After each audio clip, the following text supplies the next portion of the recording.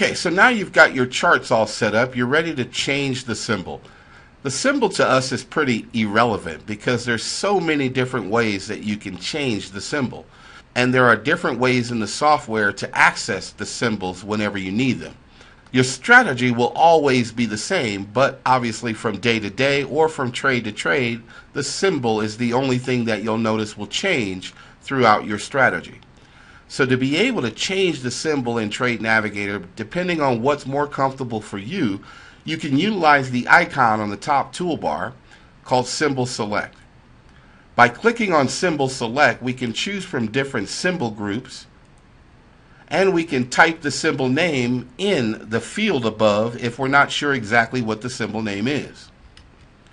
When you're looking for a symbol, using the folders that are in the list will also help you find the symbol faster.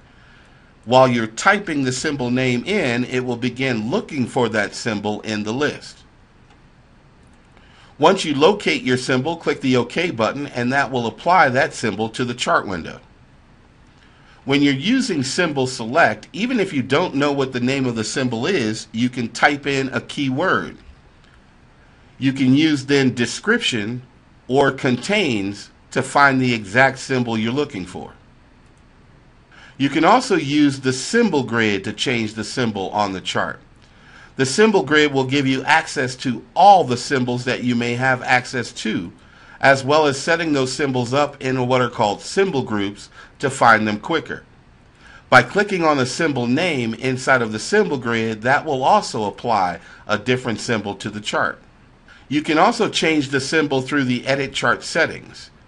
Through Edit Chart Settings, if we click on Price inside of the Edit Chart Settings window, we can then click on Symbol and then begin searching for a new symbol. If you want to be able to change the symbol on multiple chart windows simultaneously, you can link your charts together. Depending on the view that you might be in, you'll simply want to go to each chart window and click on the letter S. S stands for Symbol Link. Once you choose a color, apply that color to all of the chart windows. And now whenever we want to change the symbol for all three charts simultaneously or multiple charts, we can open up the symbol grid, choose a different symbol. Or we can go back and click on the Symbol Select to choose a different symbol. By pressing the letter S on the keyboard, this would be the fastest way to change the symbol on any chart.